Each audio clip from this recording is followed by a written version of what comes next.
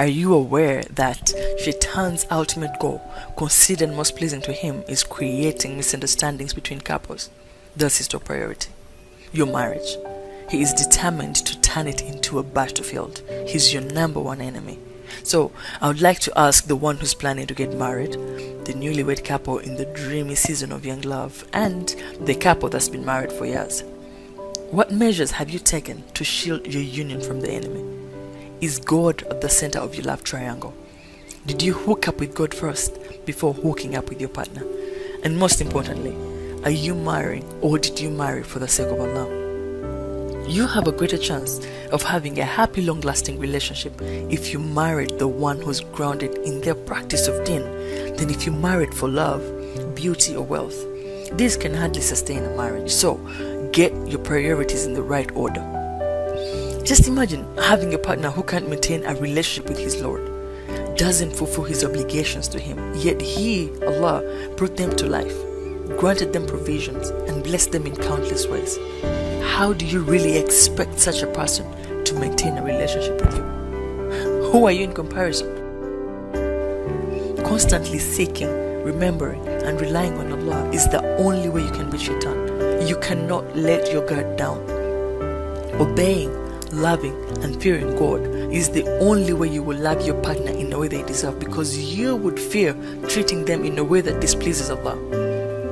This is Yasa, repeatedly abusing his wife emotionally, verbally, and physically, lashing out at her in moments of anger for anything and everything that doesn't suit his fancy. This is happening to many sisters out there, being mistreated at the hands of those meant to love, care, and protect them. Yet Allah Himself ordered you to live with your wives honorably. The Prophet ﷺ told you, the best among you is he who is best to his wife.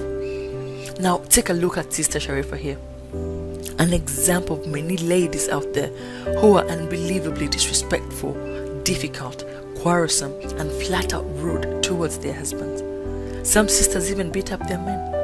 But have you forgotten that the best woman is the one who makes her husband happy by looking at her? And if you died while your husband is pleased with you, Allah would grant you Jannah. Why then don't you fear Allah in regards to how you treat one another? Your marriage is made up of rights and responsibilities towards each other that should never be violated. Where in the Quran does Allah tell you to oppress and abuse your spouse? Allah is watching. Marriage is half of your deen. This is no light statement. It requires a weighty amount of hard work and faith to make our marriages the vision of tranquility that Allah intends for us. So on that note, I'll leave you be with this piece of advice. 1. Include God in your love triangle, because the closer you both move towards Him, the closer you both move towards one another. 2. You cannot direct your relationship onto a spiritual level when you personally haven't reached it yet. So strengthen your faith in personal relationship with your Lord, then push your relationship toward the same. Love God first, then your partner. Let God work in you first, then your relationship. 3. Do not be fooled by the one who recites the Quran. His recitation is nothing but speech. Look to those who act according to it. Is your partner loyal, humble, honest, faithful, fair, patient? Are they kind? These are some of the characters expected to be seen on a religious person. Islam does not separate religion from morality. A good Muslim by definition must be a good person.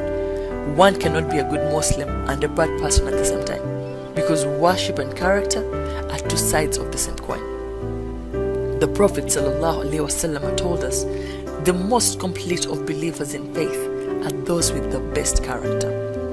Now, putting God at the center of your relationship won't make you or your relationship perfect, and it will not guarantee a smooth journey for you or as a couple. However, it will teach you how to treat imperfections with grace, make you more tolerant, patient, and stronger together in times of trials. Assalamu alaikum.